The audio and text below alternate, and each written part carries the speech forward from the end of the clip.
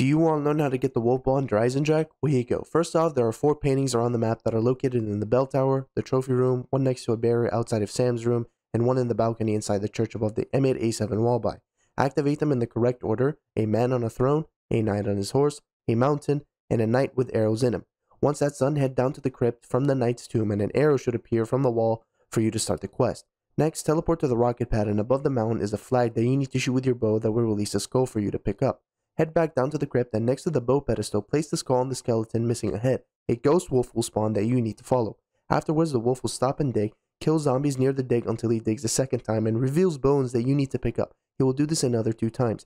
Afterwards, head into the tomb in the crypt here, and while you are running, shoot the wolf symbol with your bow. A platform will appear for you to stand on, and hold the interact key on the casket, and a skeleton will give you the reforged arrow.